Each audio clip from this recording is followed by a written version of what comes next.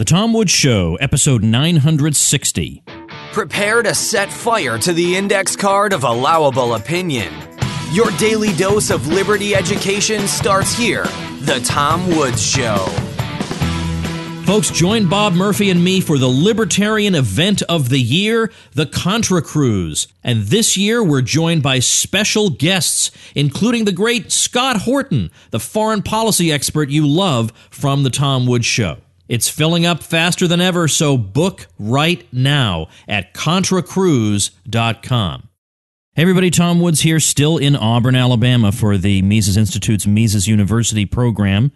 I don't know if you'll be able to hear the rain in the background, but I'm actually recording this in an Airbnb we're staying in for the week.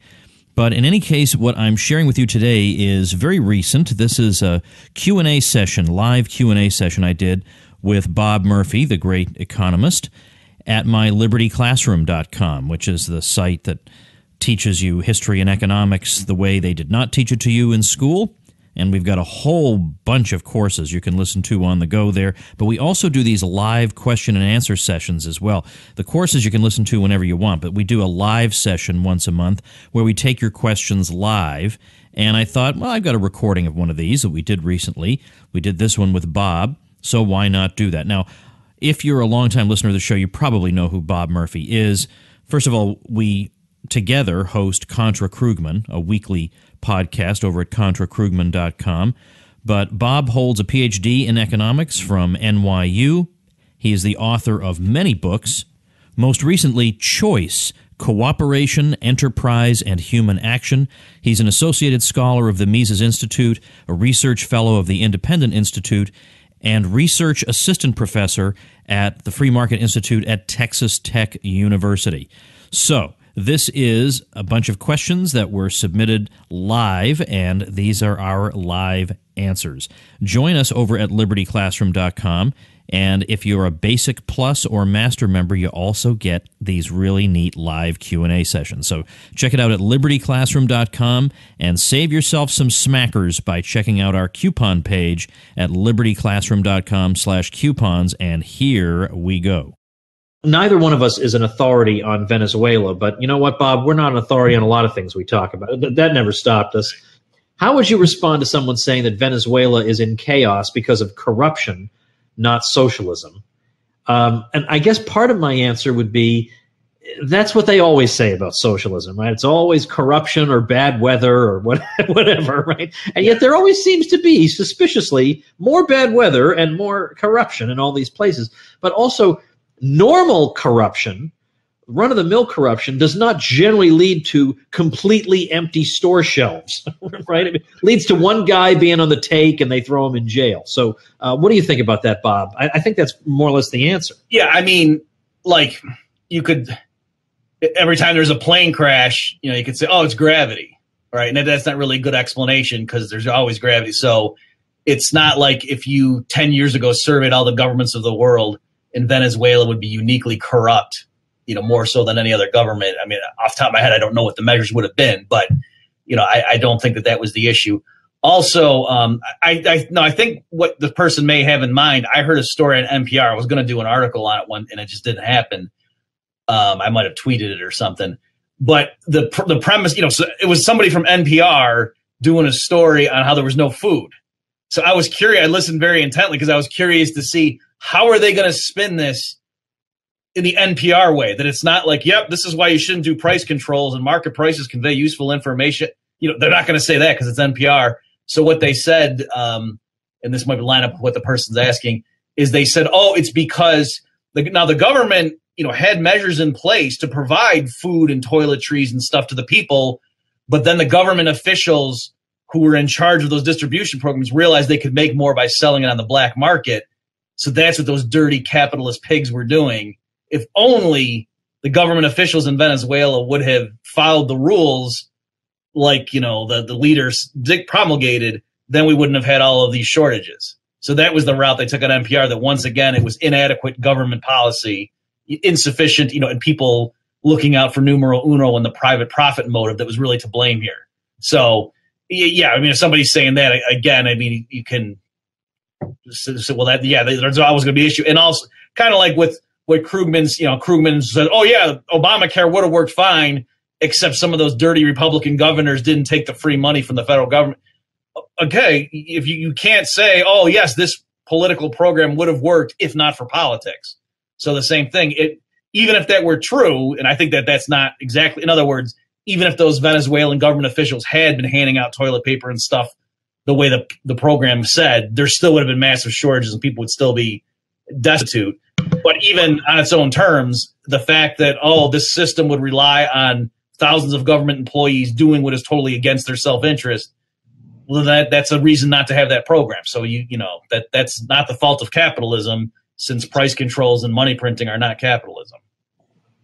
All right, let's ask this question, because you could answer it on a deep philosophical and methodological level, and you could answer it on a more surface level. How important are math skills really to being a good economist, like advanced calculus, for example? All right, I mean, you're the economist, so tell us.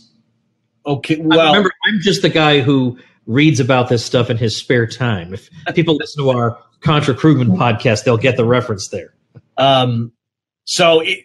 I'll answer two ways, because I don't know if the questioner means like as a career or just in my own, as someone in my spare time who wants to know economics and be considered a good economist for the ages.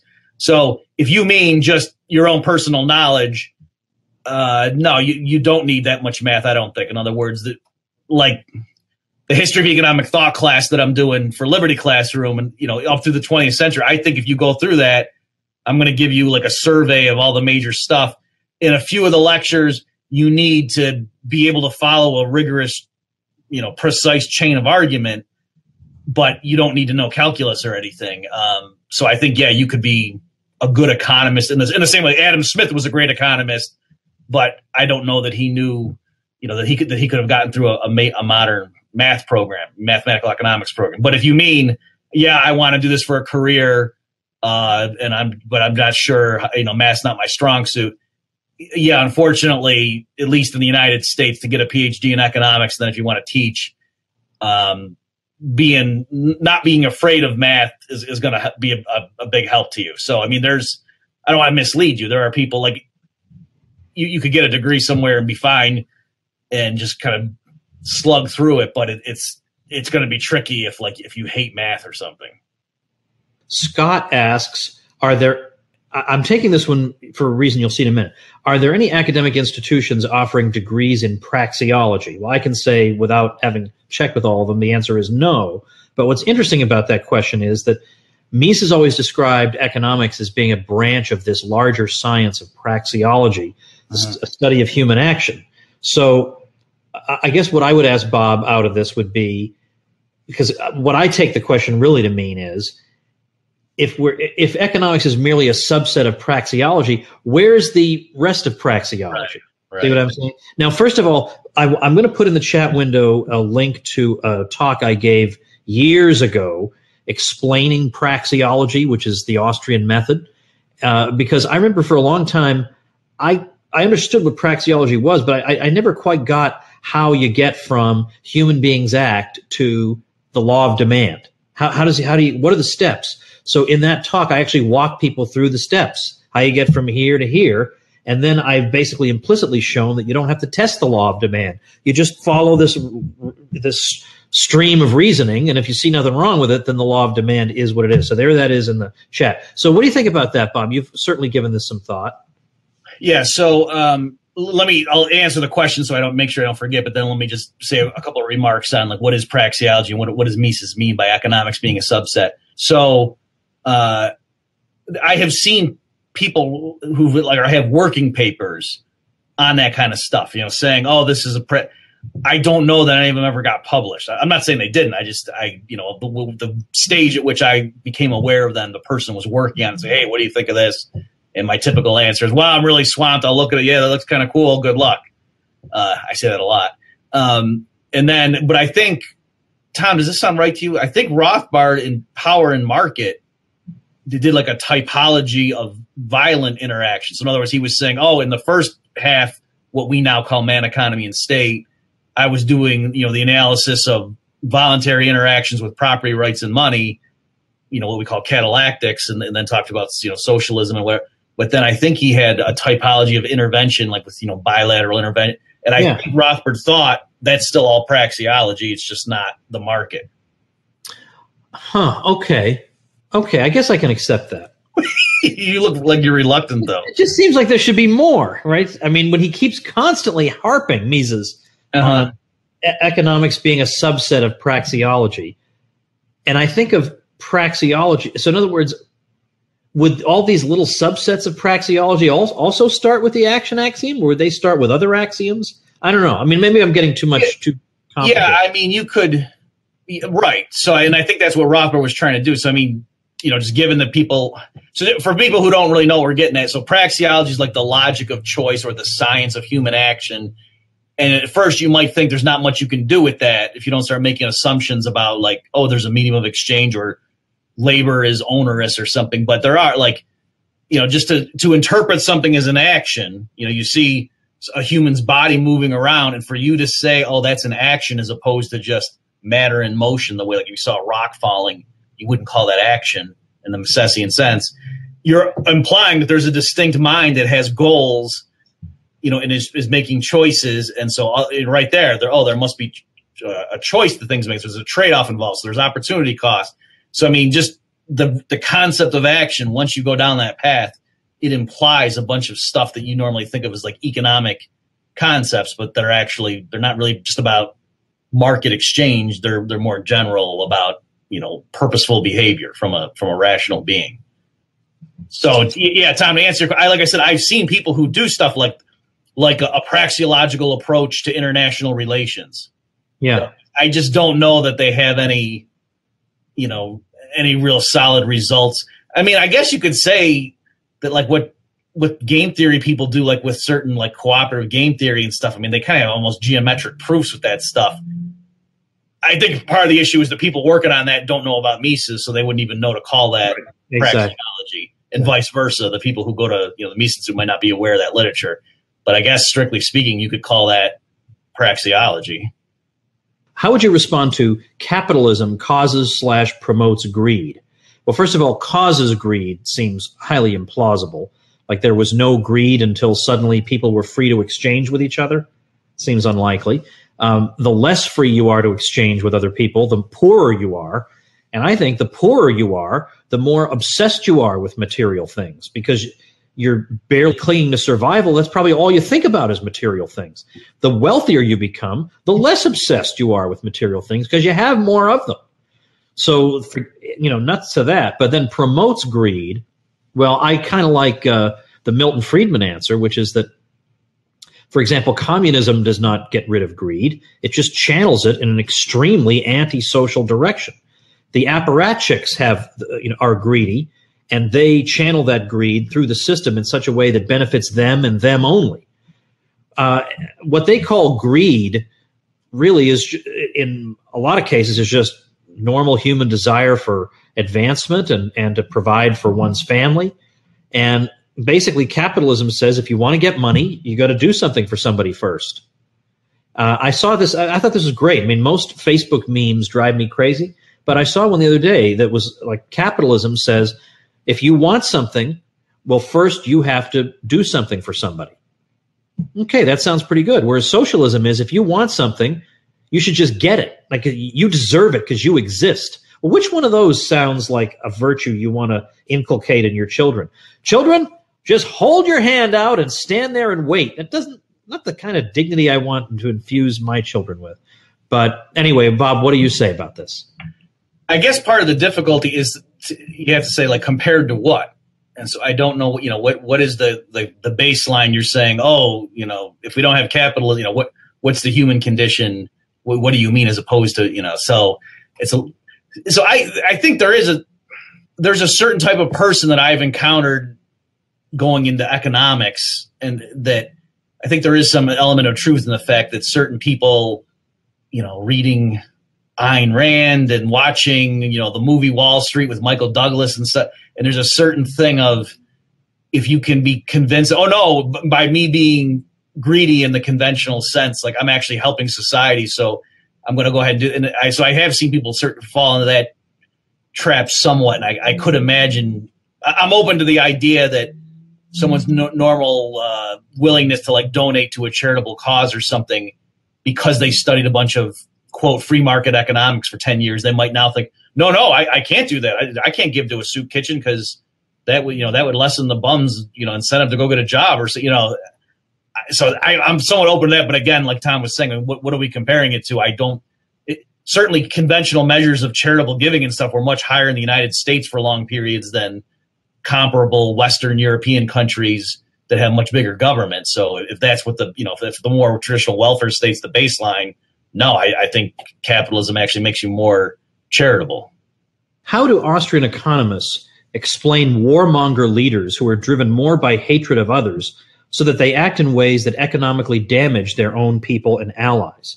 Well, I think what's implicitly contained in this question is the idea that Austrians, or economists in general, but particularly Austrians, assume that people are always act with the material well-being of themselves or their country or something at the forefront of their minds. But we don't make that assumption. We just are, all we say is that people have value scales and they have an implicit ranking of different ends that they might want to pursue. And all we would say about that situation is that on that leader's value scale, they place the carrying out violence against other peoples higher than they rank increasing the GDP of their own country. And that's all we can say about it. We wouldn't say that our analysis doesn't apply here or these people are being irrational. That's not the way Austrians talk. They just say, all we can say in this situation is that this particular person values the end that he's pursuing more highly than he values other ends. What do you think, Bob? Yeah, I mean, you got to be careful because, strictly speaking, as Austrian economists, if you're just using praxeology per se, you can't really say too much that's definitive because if something's going to be a tautology, then it's going to be pretty open-ended. I would say more like drawing on public choice economics. The way I would explain that is say the rule. It's an unfortunate fact, but it's undeniable that for typically people in office get more power and can do more. So from the ruler's perspective, he does do better on standard measures of consumption or whatever you want to say if the country's at war, or at least that's why he ranks it up there. Right. So so it's sort of, and this is actually like the issue of, why some people would say, like Hans Hoppe or something. I'm going to put words in his mouth, but I think would be fine with the spirit of what I'm going to say. Is that obviously he's Rothbardian anarchist in that sense, but if he has to choose between a traditional monarchy, hereditary monarchy versus a pure democracy, clearly the monarchy is going to be less likely to plunge the people into silly wars and stuff because that they have the long-term benefit of their people to look out for. So certainly you don't want to get conquered. So you're not going to go pick a fight with a state that's more powerful than you, but it's not surprising that the U.S. government is always at war with like podunk countries somewhere. That allows the U.S. government officials to have more power than if we were truly at peace. What books would you recommend for a 10th grader who loved economics in one lesson and the law and loves math, but isn't a prolific reader, not ready for human action? Well, even prolific readers sometimes aren't ready for human action. So what would we recommend for a 10th grader? I personally like How an Economy Grows and Why It Crashes by Peter Schiff. It's readable. It has illustrations in it. It's approachable. It conveys a lot of good basic information. So for economics, I would go there. I haven't read Whatever Happened to Penny Candy, which by Richard Maybury, which a lot of people recommend. And if I don't mention that, everyone's going to yell at me. So I will mention it, but just say I've never read it. But for that age group, of course, there's also Lessons for the Young Economists by a certain... I'm glad you said it because I can't. Right here on the screen here is the author of that textbook. But it reads, to call it a textbook is simply descriptive of what its function is, but it reads in a way that's much more interesting than the typical textbook. And you can find that book online for free, and it's beautifully laid out. It looks terrific and great content, and it's just right for that age. So lessons for the young economist might be the next Yeah, one. so like Tom was said, that there's a PDF of that. Mises.org has it if you go look for that. Yeah, just Google it. Okay, let's go to the next one. Just a quick Texas Tech question, then we're going to get into David Ricardo. If one were to do a PhD at Texas Tech in your program, what fraction of the coursework would be sound economics versus required for the degree but unsound? So, Bob, how secure is your job there? Right. Well, I'm not trying to be evasive. It's kind of like if you're getting a PhD in economics, you have to know what everybody else is talking about. Yeah. You know what I mean? So, you got to know standard micro theory the way everybody else who's getting a PhD in the United States knows it. So, I mean, I guess what you're saying is, oh yeah, I know I got to go through, pay my dues, but how bad is it going to be? It Texas Tech, you'll be able to take a lot of classes where you're going to love the material. And yeah, your first and second year, a lot of it's going to be stuff where half of it, you're going to say, okay, I get what they're doing here, but they really just took it too far with it. Now it's all just math. It's not really economic, but even the underlying economics isn't going to be so crazy to you. So I guess I would say 84.7% is going to be sound. There are two questions on Ricardo, and given that you've been doing history of economic thought for us, we might as well make sure and answer those. So the first one is, seems like Ricardo was mostly wrong except for his process. What else should we credit him with? So I guess what would you say are his chief contributions to the field? Well, what's funny is like what most people think of is the law of comparative advantage, but I mean he didn't come up with that, but then again, nobody came up with anything. Whenever you say, oh, this guy was the first, usually you can find some precursor. But I mean that's what he's known for, and certainly that's a real important thing, and that's not an Adam Smith, right? So Adam Smith was doing absolute advantage, where he was saying, "Oh, I'm making this up, but yeah, England and France should specialize in what they're good at and trade, and that makes their people richer than if they, were self-sufficient." But his examples all relied on the other country being better in absolute terms at the thing it was going to specialize in, and so Ricardo was the one who popularized among English speakers, the idea of what we now call comparative advantage. Even if one country was better at everything, it still makes sense for that country to specialize in what it's really good at and export. Yeah, I off the top of my head, you're right. I can't think of anything where I'm like, yeah, I'm really glad Ricardo did. In contrast, I like the French tradition a lot more. So you're right I mean, the classical British economists were really good on free trade. And that's really all I can say without reservation, which was important. And you could say, and they actually achieved something like, England or Great Britain really did have relatively free trade. They repealed the Corn Laws. So, I mean, it's not just some academic nicety. They really did, things, there was fruit to that. But, yeah, you're right. Because even the stuff that, like, Straffa, who we talk about in part 2. Is that posted yet? Yeah, I think that is posted already. He's called a neo-Ricardian. So even the people in the 20th century who say, you know what, there was a lot in Ricardo that we made. To me, it's like it's horrible. It's like not. It throws out the marginal revolution. That's kind of what they mean by saying they're neo-Ricardians, is that they're looking at, here's the total output, and this much goes to the capitalists, this much goes to the landowners, this goes to the workers, without looking at marginal principles. And so if that's what we mean by Ricardo, then yeah, I guess the idea of rent, you could say like Ricardo advanced that a lot, and he was focusing on it more in terms of land, like this land's more productive than that land, and so the plot of land that's just productive enough or fertile enough to be worth bringing into cultivation, that's kind of the baseline, and then any other plot that's more fertile than that land gets differential rent.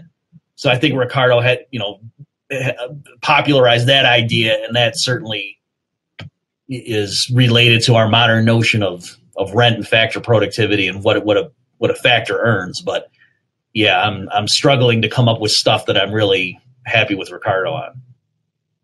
So here's the second Ricardo question. Is the present free flow of labor between countries simply a bug in free trade theory or a feature? Did Ricardo address the effect on the host country/society of such labor flow? Okay, so for sure, the standard demonstrations in Ricardo's works on what we call, comparative advantage and the gains from free trade or the benefits of free trade assume that workers and capital stayed in the countries, and then it was just the goods that crossed borders. So I know guys like Paul Craig Roberts were saying, it's not that we're saying Ricardo was wrong. He was right for the institutional structure, the assumptions he made, but now in the 21st century, it's not just workers possibly, but capital's mobile. That's now the big thing, and so now all the classical doctrines of free trade go out the window.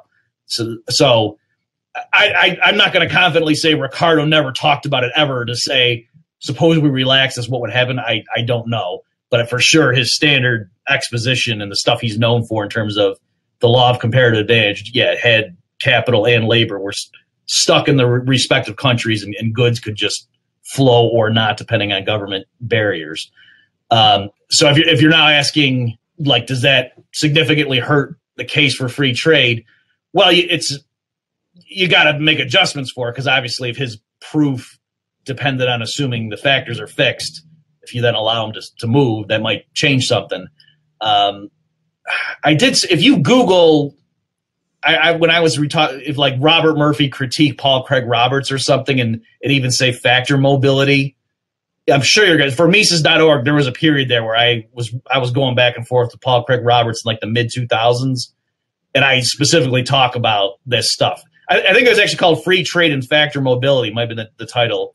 So if you're asking me how does the standard Ricardian case change, then that I would point you there, and I walk through it. So the conclusion I gave is that if you study Ricardo's argument first, then that gives you all you need to then be able to see why free trade is still good in other cases too. But one of the things to just make sure you're doing it right, it is true that if we go from a world where capital can't move to now capital can move, certain people might be hurt. But it doesn't follow that if you just draw a boundary around some group of people and call that country X, and now say, oh, we're going to artificially constrain capital inside that country, that now we're going to make the people in that country richer than otherwise. That doesn't follow. You don't make people richer by taking away their options. So, if capital can move, then we might be poorer, but that's because other capitalists around the world now can move their capital, and that hurts us. But we still gain if our capitalists can move their stuff. Our capitalists are richer by having more options. If you follow the logic there. Was reading John Taylor Gatto, and he has a take on mandatory schooling as a mechanism for breeding excessive consumerism / mindless consumers. Is there some conspiracy at play that leads to artificially more consumption? Is a free marketer okay with scenarios of more consumption as well as less? Let me start with this, Bob, and then you. So first of all, I like John Taylor Gatto, but I think even he admits that his work in this area is speculative. I don't think he has a smoking gun where he's got somebody saying this ought to make moronic consumers out of these dolts. I think it's a supposition based on a lot of suggestive evidence, but that's about it. But the more interesting question for an economist is a free marketer okay with scenarios of more consumption as well as less? The answer would have to be yes, because it's not the role of the economist to make value judgments about how people spend their money. And this is the kind of, this is a reason that Rothbard would scold some economists who would say that the savings rate needs to be higher and the Americans or whoever don't save enough. Well, according to what standard? Yes, of course, if they saved more, we'd get more long-term production because there'd be more investment and all that. But who says that that's some kind of absolute value? Maybe we'd rather have more goods today and not save as much. Well, there's no particular reason to think there's some number we should be striving for. Let people make their own decisions. So I think that would be the correct value-free economic answer. Now, of course, as a human being, you're perfectly entitled to your opinion that it would be better for people if they saved more. But economic analysis is supposed to be economic analysis, not moralizing. My view is it has moved. So in terms of the economics, like the economic science and the policy analysis and stuff, it's what I'm saying now is what I would have said to you probably in high school in terms of that stuff. But my own like views, personality wise, or whatever, my own personal opinion and reaction to stuff has changed on this. I don't know if you guys, if this is on your radar or not, but there was I think it might have been a Disney movie called Wall-E. It was animated. I took my son to it when he was a little kid and everything. And at the time, I really hated it. Like, I mean, not the animation stuff, but like the basic premise was, if you don't know it, it's a futuristic scenario, and all the humans, they're perfectly pleasant. They're nice people, but they're morbidly obese, and they're just like sitting in flying chairs that just take them around the ship, and they don't do any work, and it's just, and they like, just sit there with big sodas and stuff, and the robots do all the work, and the Earth has been trashed. Like literally, it's full of garbage, and they had to leave. And so I didn't like it because I thought, oh, this is clearly like a critique of consumerism, and it's saying capitalism is going to destroy the planet, blah, blah, blah. Whereas now I still think, I don't like the standard environmentalist alarmism and stuff. But I do now, like, for example, what's his name? Luke Hamill, the guy who played Luke Skywalker, or Mark Hamill, the guy who played Luke Skywalker. I saw a clip of him where he was complaining about the new Star Wars movies, saying, oh, they're just doing it to make money. They're not being true to the original vision, and I don't like what they do with my character. And 10 years ago, I would have been like, yeah, that's what the consumers want. Who are you?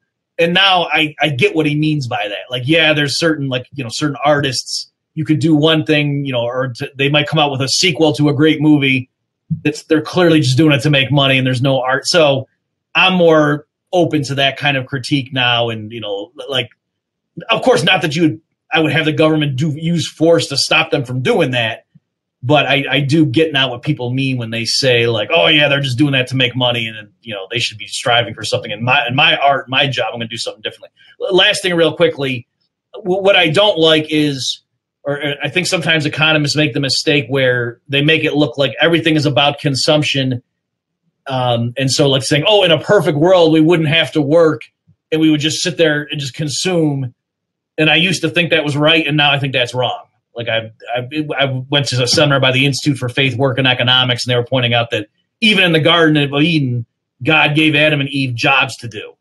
And like they were making me think that, oh, yeah, if you really didn't have a job, you would be miserable. It's not that I just get to consume all day, and that you want to have some sense of purpose or whatever. So none of that means, oh, so therefore tariffs are good, or we should have government intervention, or, cartels. Of course not.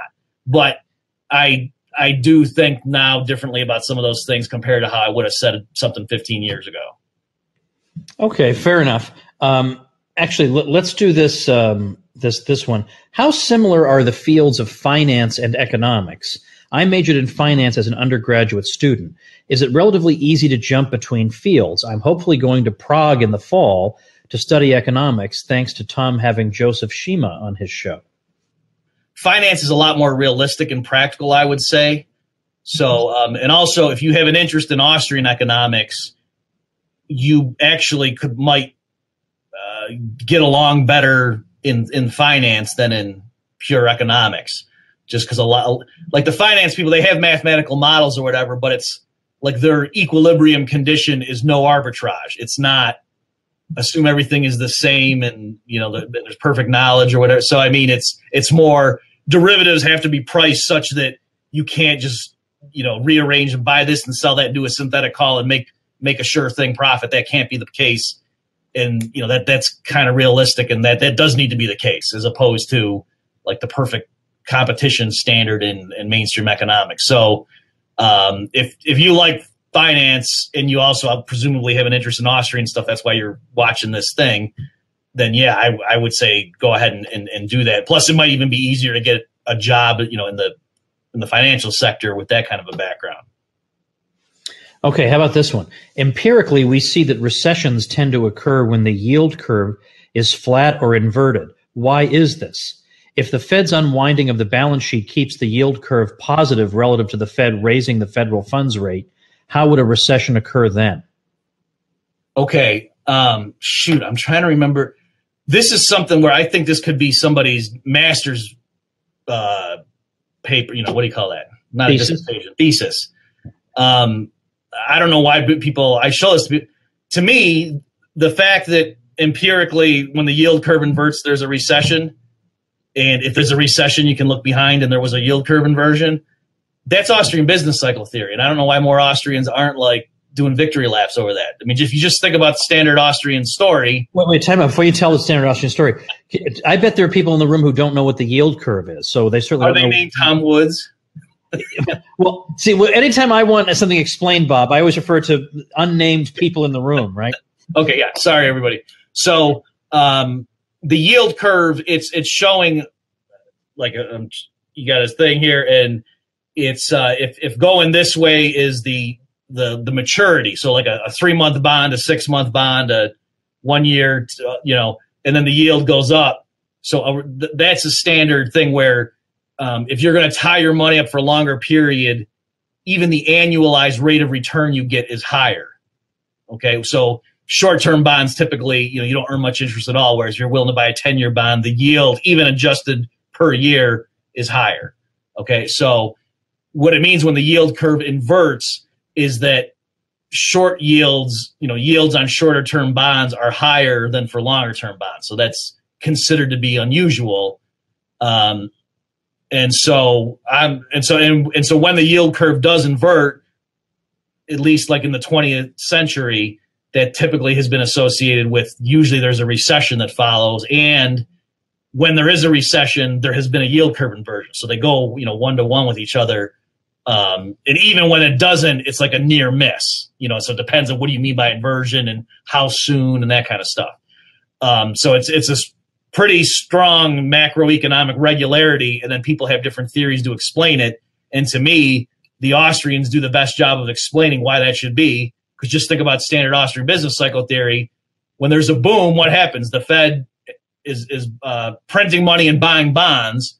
So if you think about it, if the Fed's buying a bunch of bonds, is that more likely to push down short-term rates or long-term rates?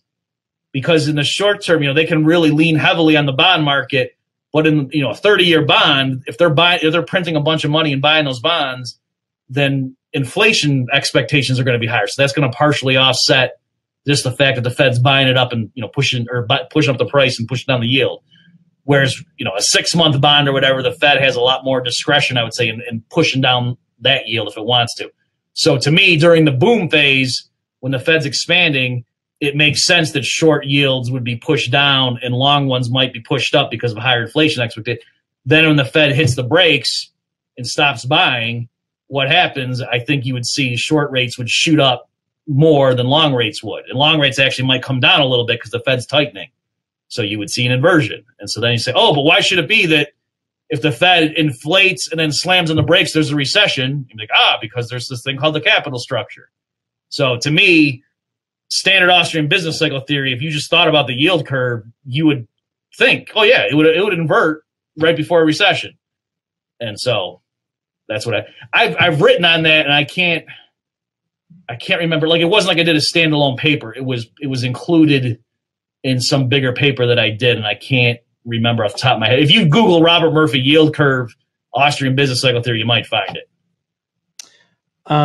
Can we let me ask to this one. Somebody says, I'm working my way through Stockman's The Great Deformation, and he's contending that the 2008 collapse was in part due to the repeal of Bretton Woods. Now, I don't think the person means Bretton Woods. I think he means the repeal of Glass-Steagall. So is that what you mean? If so, can you confirm that in the chat? It was my understanding that it would have happened anyway, but I only dabble in economics and history by reading lots of books. So I don't think it was repeal of Bretton Woods. I think you mean Glass-Steagall. And if that's the case, I'll put a few links in the chat window to sources that I particularly like on that subject, where I don't think Stockman's quite right on that. So give me a minute, I'll do that while I'm not paying attention to Bob's answer to the next question. Okay, let's go down. Tom's better on that one. I'm not being facetious. That Tom does know. I remember you feel that on a. I wrote about that in Rollback in 2011. By the way, folks, if you haven't read Rollback, let me go ahead and plug it, because you know how Tom's timid about selling his books. Rollback is awesome. Like, I was sitting there reading it, and I was like, not only did he do a good job like condensing and synthesizing Austrian stuff, But like me, like it had already, I don't know if it was a bestseller, but it was already selling very well by the point that I actually, had the time to read. And I was just so happy thinking, this is awesome that this is like, something people are passing around and like some random guy could be, oh yeah, this makes it. And I was just so excited that you were like a major publisher or whatever. You know what I mean? Like that was a popular book and it was so not wishy-washy. Well, I appreciate that. Yeah. In a way, that book has too much information in it. But although it's no comparison to David Stockman's huge thing, but yeah, I appreciate that. I was happy with how it came out. And by the way, don't worry about in terms of selling. I'm never going to earn back the advance on that book ever. So no matter how many copies of Rollback you buy, I'm not getting one more red cent. So buy them all you like, and don't worry that I'm going to earn anything. Well, people should ask a follow-up question about that. That's interesting. Wasn't it a New York Times bestseller? Oh, no. Actually, Rollback did not do very well. And it was partly that they packaged it so badly. They really made it look like it was a critique of Obama, of which there were 8 million. Mm-hmm. So it did not do as well as it should have done, basically. I think Regnery was a little alarmed at how radical the book was, because Regnery's audience is like 58 to 65-year-old men who think that Bill Clinton was just going too far with something, and it's just, my thing is just not quite what they want.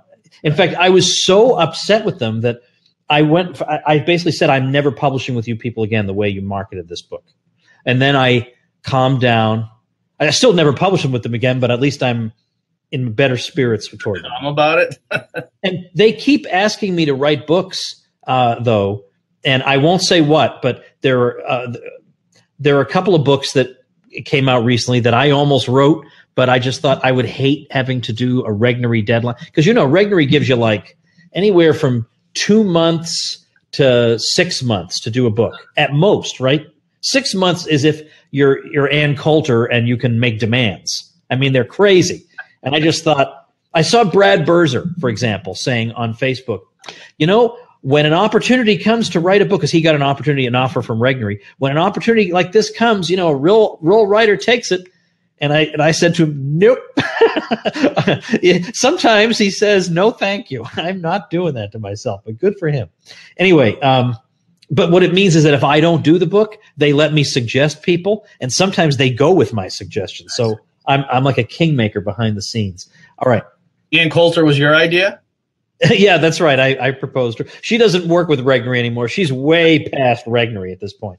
One question: any story behind my regular use of the term smackaroos? I actually use the word smackers. And by the way, I do want to tell people there is actually a reason for that. That when I say something costs 10 smackers, it's partly because that's a funny word, and I just like funny words. But there is actually a real reason that I do it, and I think you might find it interesting. But where it came from was, as an undergrad, toward the end of my undergrad years, I worked as the desk man at an apartment building in Cambridge, Massachusetts. And, I was the guy who buzzed people in, or I delivered the mail and to their boxes or whatever. They had food coming up, I'd send them up, basically make sure that an axe murderer doesn't get in. And while I was there, nobody was murdered. It went great. At least not with an axe. That's right. There were a couple of bludgeonings, but they didn't say anything about that. Guy came in with a baseball bat. How am I to know, right? Maybe he's playing. Well, yeah. Well, anyway, I remember there was this woman in the building, this older woman, who obviously had feelings for me. It was extremely awkward. I mean, way older than my own mother at that time, like way, way older. And she would come down, and it was just really awkward and weird. But I do remember her coming in and saying that she had just gotten the flu shot, which I've never gotten. And she said to me, well worth the 10 smackers. I thought, smackers, that's a funny word. So at that point, I started using it. Then Brian McClanahan said you can save 200 clams. And I thought, clams, that's better. Too late now. Anyway, but the reason I use smackers in emails in particular, because I have 2 different email lists, is that if you say dollars, you're more likely to get hit by the spam filter that assumes you're trying to sell something. So I avoid dollars and I say smackers. At this point, everybody has heard me say smackers, so they know it's dollars. But it improves email deliverability. That's the actual reason. Isn't it sad that it has such a prosaic explanation? Well, the fact that it was also based on an older woman who was infatuated made up for it. That did. That's right. All right. I'm a high schooler, and I notice a lot of your courses on Liberty Classroom are geared toward a younger audience or high school student. Well, actually, I'm gearing them toward adults, but if you're smart enough to feel like they're at your level, then that's great for you. I'm glad to hear that. I was wondering why you think it's important for people to learn about economics at a young age. And I guess my answer, Bob, would be that unfortunately, by the time you get older, your lack of economics, your prejudice in place of economics, it tends to get so ossified that it can't ever be dislodged. So the sooner you find out about it, the better, I think. Yeah, I agree with that. And it's I've noticed there's certain things where I just feel like I can, like there's some economic issue, and other professional economists or, bloggers that we're talking about. And I'm not saying I'm always the guy, but sometimes I think I see what the central element is in this. And so like my take up, like once people sit there, oh yeah, he put his finger on, that's what it is. And so I was just trying to think, why is that? And I think it's because, when I was like in 7th grade, I was reading Thomas Sowell and Walter Williams. Like that's what I was doing. Other kids were out there having fun, not me. I was that was my fun.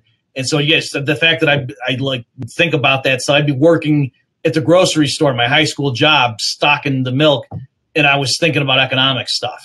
And so like that, it's so like Tom's saying, just how do you get good at something or whatever. If you really like this stuff, then the earlier you start, you're just going to have that much more of an advantage.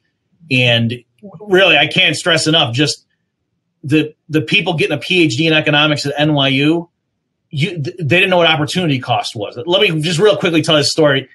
I don't know if you've heard this one time. So the UAW came. So I was a member of the United Auto Workers Union. I'd say, what, you went to Detroit and we're in a factory? No, I was a grad student at NYU, and the UAW came in and unionized us because we were being exploited. And so the administration didn't want that to happen. There was going to be a vote. There's the National Labor Relations law and all that stuff. So there's going to be a vote. And so both sides are campaigning. The union and the administration is trying to tell the grad students, no, this is going to really lock in and standardize the relationships. You're going to lose flexibility with your professors, and we're telling you don't do it. But anyway, kids were going to do it because they were promised all this stuff by the union. And so the provost is going around saying, why are you so unhappy? And what do you want? And this kid, or this guy that was getting a PhD in economics, real smart math guy, said, well, we want to have apartment subsidies because at Columbia they get subsidies. And so he goes, okay, well, right now we just give you a bunch of money for your stipend. If you want, we can give you less money and give you the difference in terms of a break on NYU housing, but we kind of thought we'd leave the choice up to you. And this guy getting a PhD in economics goes, no, you own the buildings, so it's free to you. So you should give us the same stipend and give me a break on housing because you own the building. And I was, so anyway, that guy clearly had not been reading Thomas Sowell and Walter Williams and had not taken, Liberty Classroom course when he was in high school, because he did not. He was a good mathematician. He was not a good economist, and he was going to get a PhD and go probably work for his government or the central bank or something. So anyway. Here's an opportunity to actually mention another book by Bob, and I'll put the link in the chat. What are your general views on Bitcoin, its future, reliability, etc.? Do you want to tell me what the website is, first of all, Bob, for your book, Understanding Bitcoin? Yeah, it's understandingbitcoin.us. Yeah. And my joke there is the reason we didn't say .com or .org is because those were already taken. So there you go. So yeah, I was going to say, what else could you say other than that? Yeah. So that was it. Okay. Yeah. So there was there's a free guide there. Silas Barta is, he's been around libertarian Austrian blogosphere circles for years. And anyway, he was an early adopter. He was a miner back when, you could still make money by having your own system in your house. Like you ordered parts and had the fan going and stuff. So anyway, he understands the computational stuff. And I, of course, was the economic. But I think that's a pretty good introduction in terms of the levels of complexity. You know, start with simple analogies and making it get more and more realistic. If you're asking like about the hard fork and all that stuff, I mean, I vaguely am aware of the different positions, but I don't know enough to take a stand on it. I will say what I do think is funny is the whole point of Bitcoin was supposed to be, oh, it's decentralized, nobody's in charge. And then you've got people complaining about, oh, yeah, these 5 developers over here with their cult of personality are going to ruin Bitcoin.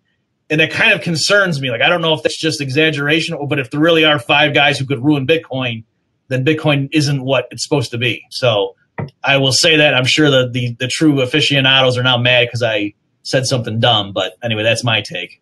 But also, Bob, I mean, I don't know nearly enough about it, but isn't there some concern of some forking thing or some inevitability problem that no one knows how they're going to solve? Right. That's what I said the hard fork. Yeah, so that's the thing. Yeah. Okay. Yeah. Yeah. So there's because the deal is, I believe with the traditional protocol and whatever, it just the system wasn't going to be able to handle very many transactions, you know, per minute or something. And so the idea was, no, this is sort of constrained. We can never replace all the credit card system with this architecture. We have to do something. And then the people are arguing about, you know, the pros and cons of doing that. Okay. All right. Yeah, I feel like it's probably not this. The Bitcoin people won't like me for this, but it's like people ask me about the Kennedy assassination and Pearl Harbor. I feel like I could never read enough books to finally have a definitive opinion on it. There's so many books out there. I don't know where to begin. So the answer is, I don't know, ask somebody else. So with Bitcoin, I feel like as soon as I open my mouth, I'm going to say something stupid. So you know what? That doesn't appeal to me. So I'm not doing that. I will say, just since you brought it up, and also to give these people some kind of red meat here because they tuned in, the poor people, they got to get something out of this. I still haven't written it up, and I probably need to go reread the stuff now because it's been a year. But one time I was really into the JFK stuff, and I was at the point where I'm very comfortable saying the Warren report is crap. Like, that can't be what happened. I'm not saying I know what did happen, but I'm saying the Warren report, that there's no way that is what happened. Okay. All right. Okay. You could well be right about that, but it's just, if I had an extra 3 lifetimes. Right. I'm saying I was at the point where I was going to write something up to say, I'm going to walk you through step by step to show you this can't possibly be right.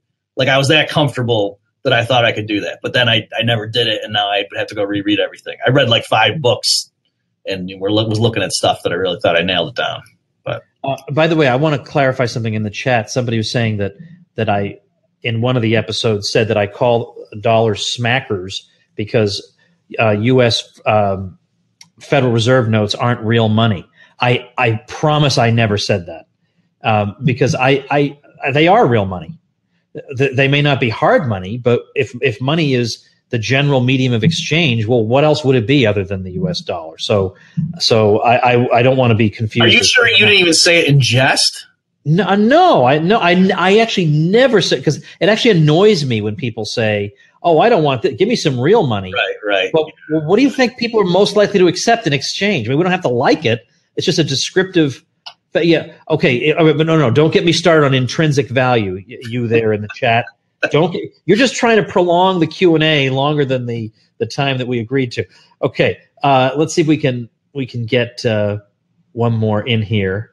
Well, let's try and go back to the second half of the of the guy's question on the Fed. Where did it go? Yeah, he says, if the Fed started unwinding its balance sheet, making long-term rates go higher and making the yield curve stay positive, would a recession occur, and how would the Austrian business cycle theory explain this? Sorry, one more time, Tom. Okay. If the Fed started unwinding its balance sheet, making long-term rates go higher and making the yield curve stay positive, would a recession occur, and how would the Austrian business cycle theory explain this? Well, I don't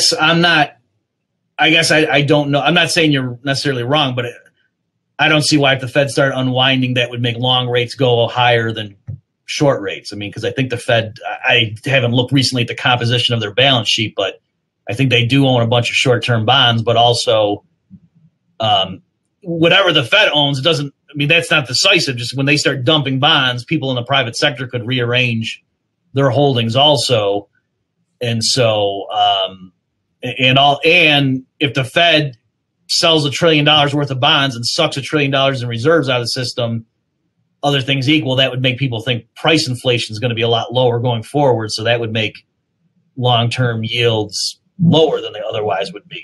So I guess what I'm saying is I'm not sure that I agree with you that if the Fed started dumping, that would make the yield curve more normal. I think it could invert. Would you mind if we just try and grab one more quick question? Yeah, that's fine. Okay. It's just about the Fed and winding down its balance sheet. Can you first explain what that phrase means? And secondly, how do you expect that to go? I mean, successful or a train wreck or what? Yeah, so from 2008 onward, the Fed bought a bunch of assets, mortgage-backed securities and treasuries. And so its balance sheet expanded, right? So in other words, just the amount of assets and liabilities that it had expanded greatly. And so now they're kind of in this weird position where the commercial bank, the Fed created money, they say out of thin air electronically to do that, right? The Fed just buys $1 billion worth of bonds. The person that buys it from the seller just now has $1 billion check electronically and they can deposit in their bank. And that bank now has $1 billion more in its checking account with the Fed, as it were.